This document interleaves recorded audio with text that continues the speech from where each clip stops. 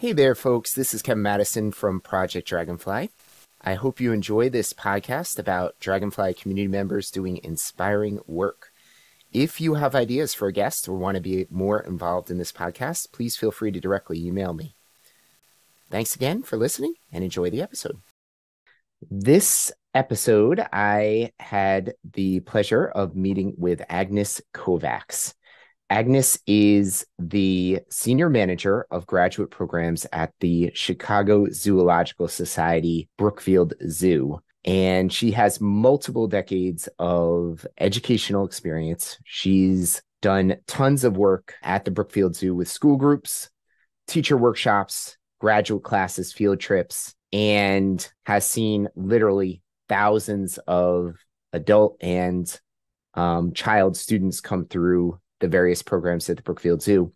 For those of you that don't know, the Brookfield Zoo, Chicago Zoological Society, was in the very first year of the AIP, the Advanced Inquiry Program, and that was back in 2010.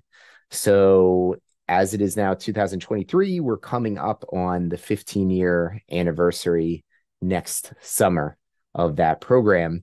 And they were the first zoo, along with the Cincinnati Zoo and Botanical Garden, to join the program and the AIP all those years ago. At one point in the interview, in the discussion, we start estimating the number of students in the program, and Agnes later got back to me. There have been 255 graduates from the AIP program in Chicago. It's absolutely amazing to see that size and number and overall impact in the area. And that includes 24 employees and 4 volunteers. So in this conversation, Agnes shares a lot about her perspectives about the program, what she's seen that she loves and has been inspired by. And I hope you enjoy it and you get something out of it. So without further ado, please enjoy this episode. Okay. Agnes, welcome to the podcast. I'm so glad to talk with you. So I thought we would start off just hearing about what's happening with Chicago Brookfield Zoo AIP this fall semester. What kind of classes are you offering? What kind of experiential learning is happening? And anything else you want to share about it? This fall, we have several classes that are always fun and exciting. We have Plants and People this fall, which is a class that focuses on plants and people and the relationship they have with each other. So I'm looking at some of the effects of climate change and how the decline in insects and those types of things are affecting plants. And of course, plants affect people in a huge way. The course also does a field trip to McCormick Place Roof Garden, because one of the topics that we talk about in the class is our roof gardens. And so we visit a roof garden, which happens to be on the roof of McCormick Place, which is just, it's in the middle, it's in the middle of Chicago. And so you're thinking, whoa, we have actually a roof garden there. So it's really fun to see there and do some talking about what happened, why the roof gardens are important, et cetera, et cetera. And then we have several guest speakers coming in who are experts in their field.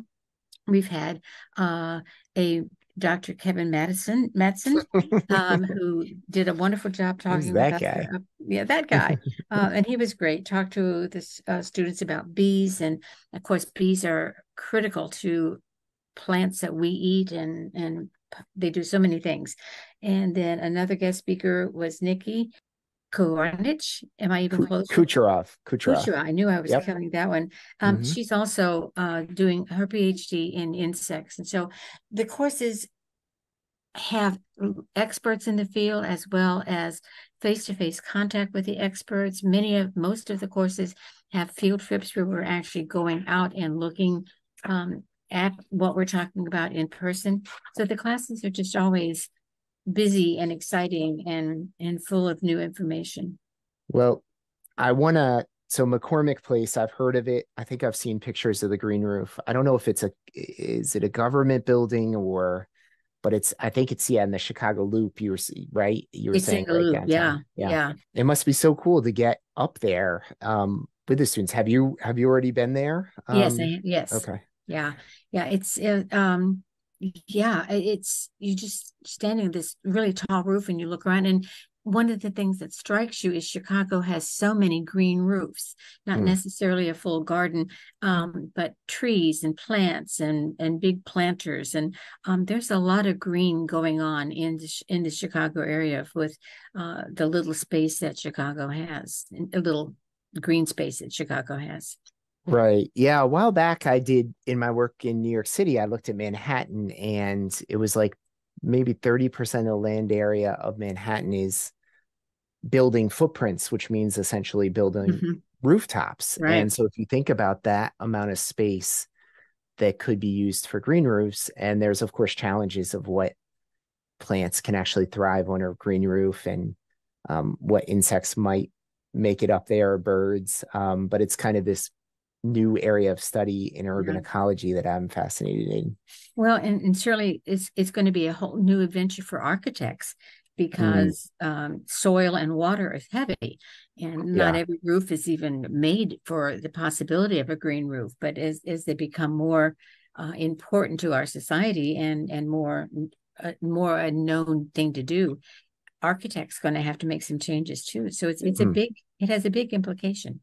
Yeah, very cool. And then I really did enjoy the guest lecture via Zoom about, and it's perfect for my research background being with having done work with University of Illinois Chicago and a postdoc there and pollinator work.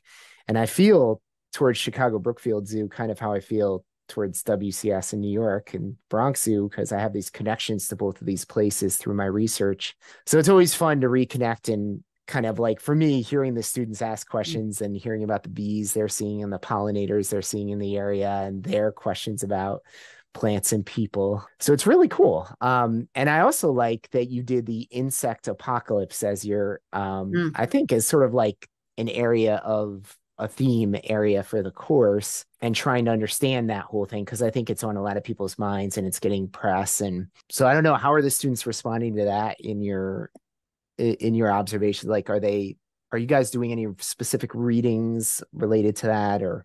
Yes. Yeah. There's so much out there now that's possible to give to the students on that because it is such a current thing. And I think for me, I'm always interested in how many students aren't aware.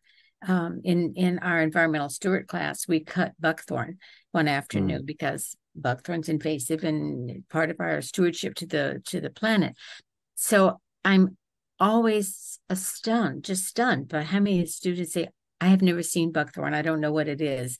And I think the same is happening with insects. You know, we hear about the polar bears and the big carnivores that are the keystone, but there's a whole lot of people who still don't realize that insects are critical and they're on the decline. So I love students saying, wow, I've learned so much. And geez, I didn't know that at all. And man, I'm going to really rethink what I'm doing and how I'm doing it.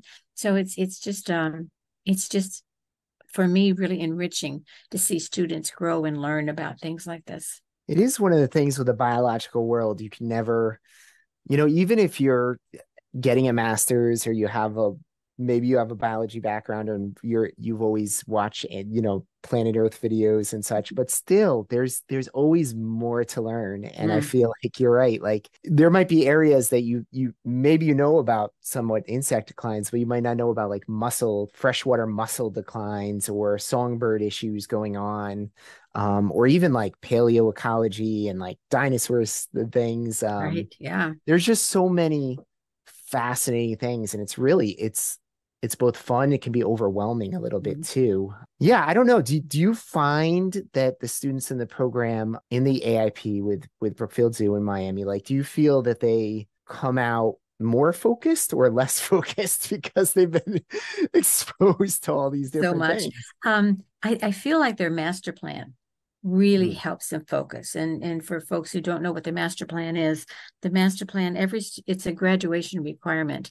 My tagline is no test, no desk, no thesis for the AIP program because students don't have to do a thesis, but they have to do a master plan, which in my mind is unique and amazing and more meaningful because that's a master plan is they have to find an area that they are and I use the word passion, they find an area that they're really passionate about, and they want to make a difference. And how are they going to make that difference? And they spend a lot of their time thinking about that master plan, researching the master plan, doing action steps towards that master plan, making a difference in their community. And so I think that really focuses them, not narrowly less necessarily, because their research is broad based, and how things are connected and interconnected. So their research is broad based, but they're really focusing on how they can contribute to sustainability and conservation, and being a conservation leader in their community. And so I think that's the focus that the program gives students. Yeah, no desk sounds pretty good, right? Like Yeah. not many of us are like, oh, I want to sit and be lectured at. No test also sounds good. No thesis. Writing and doing a thesis is like so much work, but it is kind of a tricky thing you're saying there, because they don't have those three things, but they have this master plan, which can Right. also take, yeah, like you said, all the planning and different elements it takes. Are there some examples that you have seen of master plans or projects that you thought like were just so creative or interesting, even just general ideas that students might have done through the program? There's so many wonderful master plans that I've seen students do. I had a student who, her family has a restaurant, and she was interested in all the food scraps that the restaurant had, and it was also a brewery, and there's a lot of hops that are a byproduct of making beer, of course. And so she did her whole master plan around the conservation of, and the what to do with food scraps. And she did all kinds of training. She went out to elementary schools and did food measurements with the students on what they were throwing away. And then she took it the next step and said, okay, now if we were going to throw this away, what if we divide it between recyclable food scraps, and broke it down into various true trash, and then they weighed each of that. She actually managed through a lot of work. She went to the city council, and the whole city council put in a program where their trash haulers had to also offer food scrap collection for decomposing. I mean, she has just changed so much because of her passion about what are we going to do with that? We can't just put all this food scraps in landfills. There's a better way.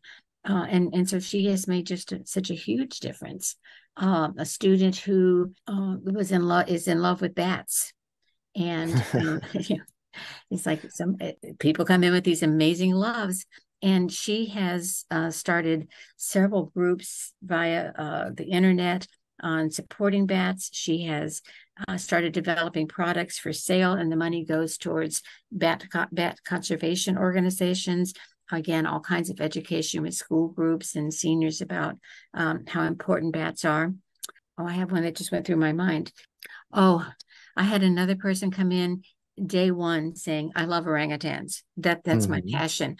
And we hope that the master plan is a local focus. And so I said to her, I'm so thrilled that you love orangutans and that's your passion, but I don't have orangutans in my backyard, and I don't think you do either. How are you going to make this local? So she thought for a little bit and said, palm oil. It's educating the people about palm oil. And so she has done amazing things with educating people about palm oil, educating the docents at our zoo about messages that they can give to our guests around palm oil. And so the students, some of them come in and say, I haven't got a clue. I don't know. And so they have time to think about it. And as they take their first few courses, what draws you? Where's your focus there? And some of them come in day one saying, boy, I know exactly what my passion is.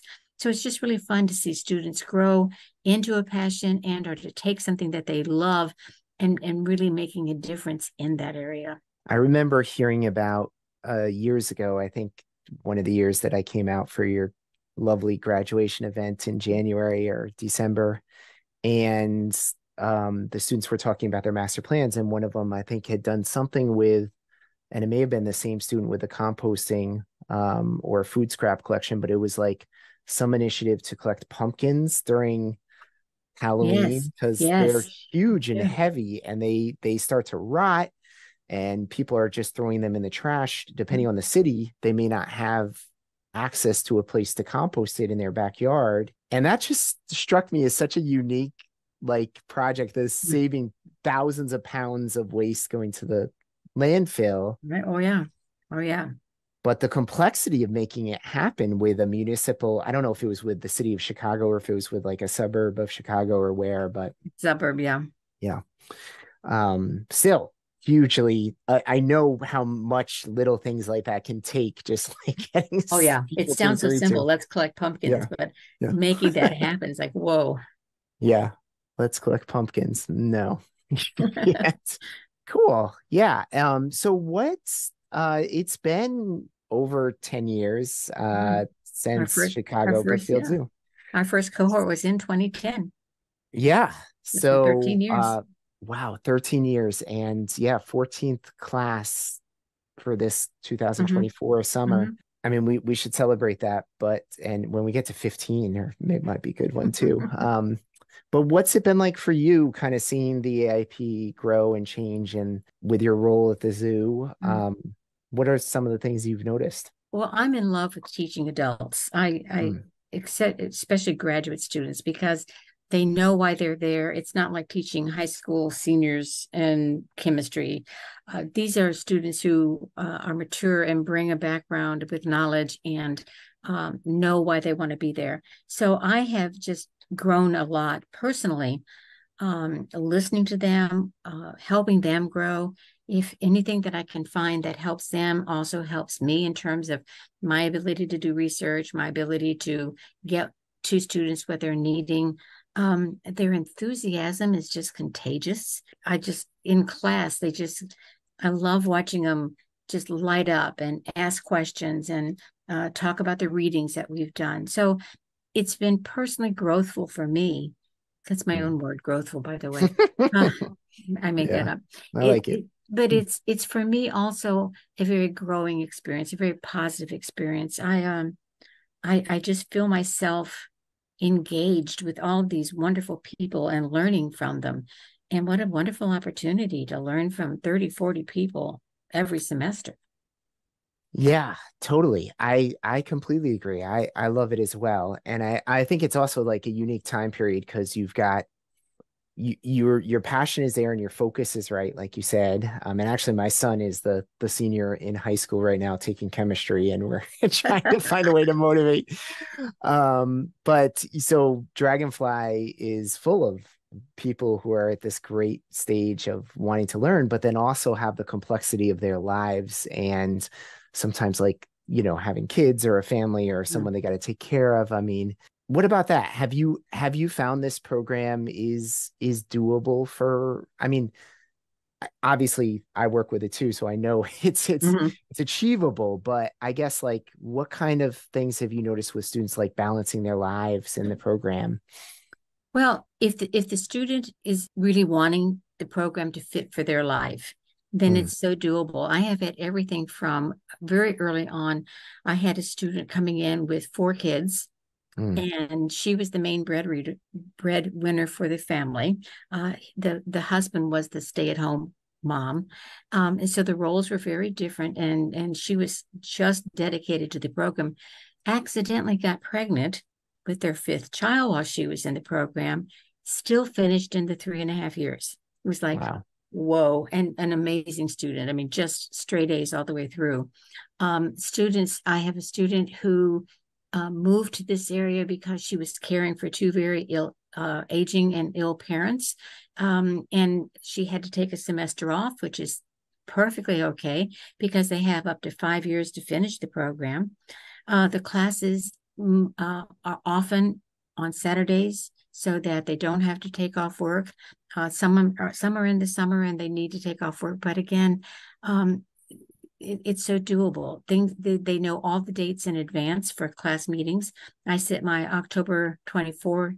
Um, I set my 2024 dates in October of this year, so they know what's coming. They can plan around it. So it's more flexible, I think, than most programs are.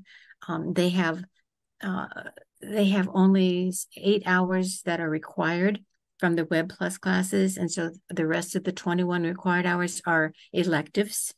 So Mm. again, just flexibility in what they take and when they take it, and the hours they put into it.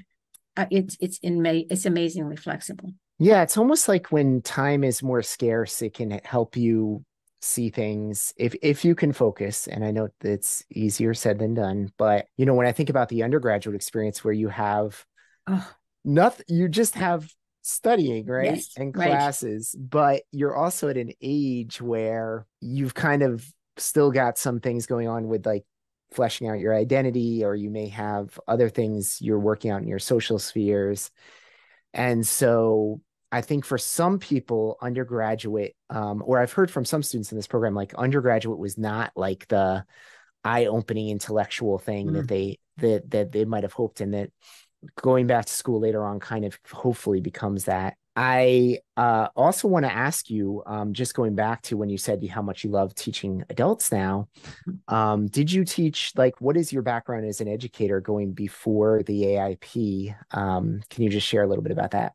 Sure. About 100 years ago, I got my undergrad degree in elementary ed. And I taught elementary ed for in the classroom for 4 years, and then I got my master's in early childhood ed and went into early childhood ed. But at the same time, I started teaching classes at the graduate level, in early childhood ed classes, but teaching graduate students. And I truly realized that graduate students are just amazing because, by and large, they know why they want to be there. They want to learn. They want to participate. And they have reasonable expectations of what you need to bring to the classroom. So I have done a lot of teaching on the college level.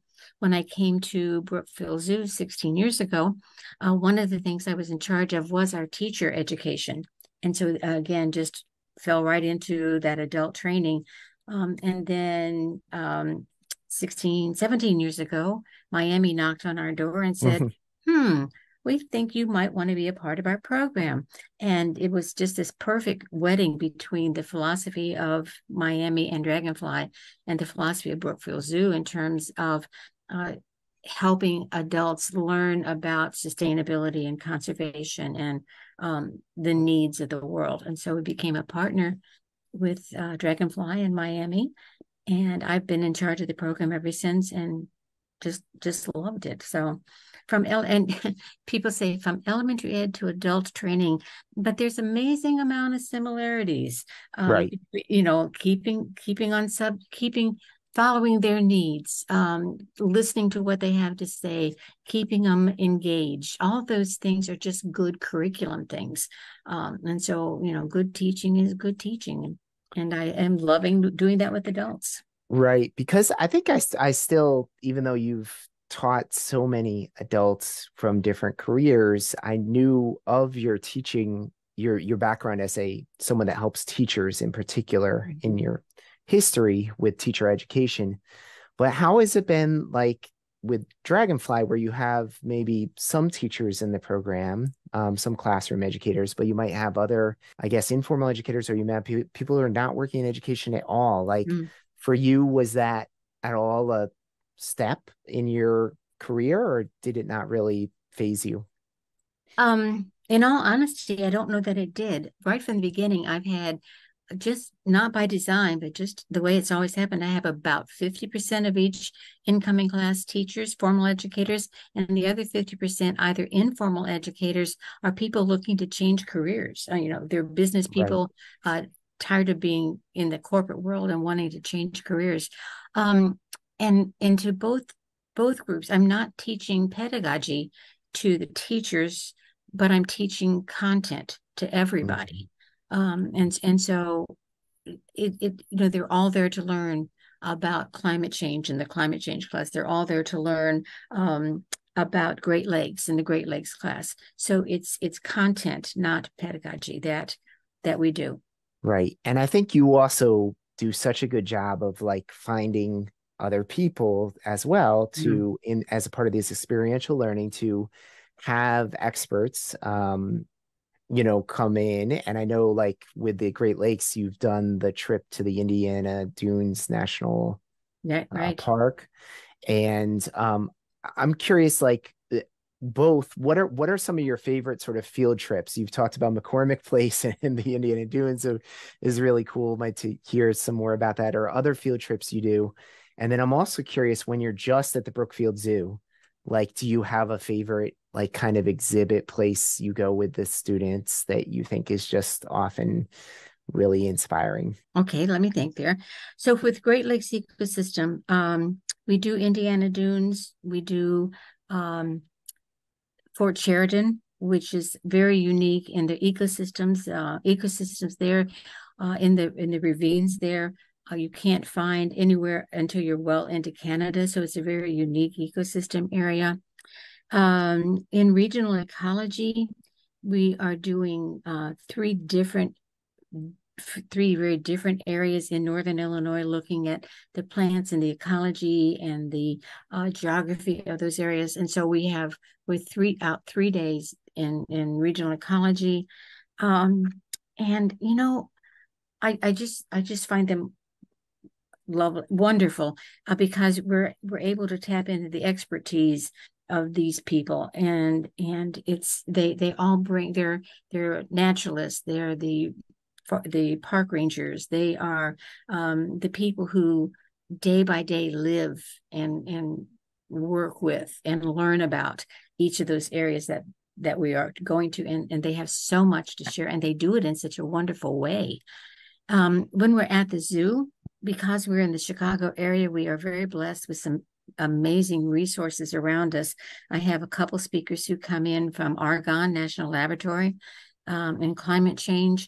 In carnivores, I'm so thrilled with the expertise we have right there at the zoo, because I'm able to tap into our dietitian. I'm able to tap into our veterinarian staff. I'm able to tap into our keepers. I'm able to tap into the person who's in charge of the enrichment programs for the animals. And so students get to learn more than this is a carnivore. It's carnivores both in the wild and carnivores in human care. And they get to see a whole different side of that. And so it's all just really exciting. And I knock on wood, I have had really wonderful luck with people not only being experts in their area, but being able to share their enthusiasm and their expertise. Some of them have to Zoom in with Plants and People. One of the Zoom meetings that we had was with the University of Illinois with their RIPE program. And that's a program funded by the Gates Foundation, where they are literally looking at how to increase productivity from individual seed grains. And say, wow, far out. And so, there's just so much out there, and we are blessed being in the area that all this is available to us. So individual seed grains, like crops that Yes, humans are yes. growing. Okay. Soybeans, Oh. soybeans, they started their testing with tobacco, and they quickly admit that tobacco is not something that the world needs more of, but it's a seed that is easy to manipulate, and to start changing the genomes and all the complexities of that seed, and what happens if you add more of this chemical, or what happens if the plant is able to take in more oxygen, what happens if the lower leaves on the plants can have as much sunlight as the upper leaves on the plants, simply by changing the leaf size. And now they have worked with that, and now they're moving towards, so they're working on soybeans, and other cash crops, and their hope is to be able to transfer this knowledge to Africa, Southern Africa, where feeding the masses is just becoming a critical issue. Yeah, so that's and genetic engineering or genetically manipulated is some people have quite a few concerns about. So I don't know if they're doing that, but regardless, it's something that may be just critical and important in some areas of the world, right? So Well, and we're projecting 9 billion people by the yeah, end of the century, and somebody's got to figure out how to feed them. right. Wow. Yeah. So I think it's amazing how you're able to connect people all these unique experts with the graduate students in the program. And I know I don't have the exact numbers. Maybe I'll try and pull it for the introduction of how many students have been in the Chicago Brookfield AIP. I remember it being quite a few. We would look at the map, somewhere around 180 or 200 or so. So it's had quite an impact. What is your thinking of the zoo? How does the zoo view this partnership? Others at the zoo, I imagine you have some staff that at Brookfield Zoo that have gone through the program. And yeah, I have had staff go through the program. I was just looking at my stuff. Before we finish, I can give you the numbers I have. I've had about a dozen staff go through the program, about half a dozen of our volunteers go through the program. mm-hmm. And I think the zoo sees it as a wonderful partnership with a facility that also is focused on conservation and sustainability and making the world a better place. And so, anytime we can partner with someone who has that same vision that we have, it's inspiring and wonderful. Nice. Well, I also, before we wrap up, and that almost is kind of a perfect statement, but I know you're looking for your numbers, but I also am curious, and I had asked you about this, I feel like last time we were together at one of our meetings, but about your newspaper column you had. Can you share on this? I find this so interesting, and I always forget exactly where you were publishing. I want to say advice or something along those lines. Oh my word, that's history. Wow. Wow. I'd almost forgotten that little phase. Well, that was back in quite a while ago when I was working, not when teaching college classes was my part-time job, and my full-time job was working with corporations in a suburb here in Chicago area, working with corporations on how to enhance their benefits for their employees by offering quality childcare. And that's back in the days when people were really needed in the employment, and employers were really looking at what can we do to get good people. And so one of the things, just as a byproduct of that, is I wrote a column in the local paper about parenting and good parenting skills, sort of like a Ask Agnes type of column. I have a child who won't stop screaming at bedtime. What do I do? That type of stuff. So I love that. How many do you remember, like how long or how many of those you did about? Oh, about a year. Cool. Yeah, I think that's great because I do feel like it connects to your personality in that you are kind of like, and even the way you teach is a bit like, you're willing to offer some advice here and there, mostly to listen, I think. I don't know. I don't know if that's your kind of your teaching philosophy, but yeah, I think you've got it. Yes. Cool. Well, anything else you want to share before we wrap up?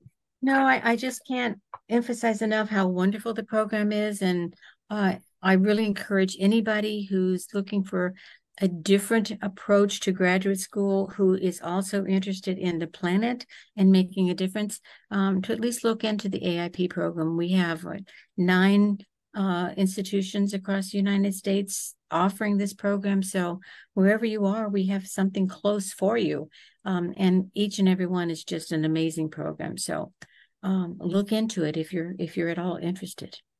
Right. And next week Agnes and myself and some others will be going to the Bronx Zoo in New York to meet with all these other partners that you were just talking about, Agnes, these wonderful people from all the different zoos we work with and botanical gardens. So this is fantastic. It's nice to just spend a little time hearing a bit more about what's happening with Brookfield Zoo and the AIP. So thanks for joining and making the time. Thank you for having me. I appreciate it. Hi there, folks. Just one more thing before you head on out. If you have a moment, as I mentioned at the beginning, I would love to hear in what ways you are finding this podcast useful, how you listen, what you would like to hear more of, less of, etc. Please feel free to send me any and all feedback, any ideas for guests, etc. to Kevin Madison at my email, which is mattiskc@miamioh.edu. That's spelled MATTESKC @miamioh.edu. Thanks again for listening, and have a great day.